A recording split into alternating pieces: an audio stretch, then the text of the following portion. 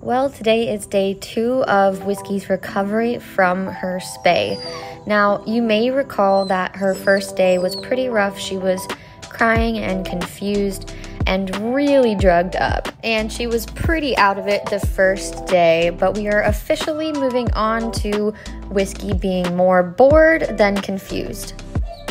Whiskey has always been quite the drama queen, and this is not any different. She's making sure to let everybody know exactly how she's feeling about crate rest and not being able to play all of the time. Thank goodness for puzzle toys, because Whiskey would be completely losing her mind if she didn't have them. However, the thing that seems to still make her the happiest on day 2 of recovery is some extra cuddle time with me.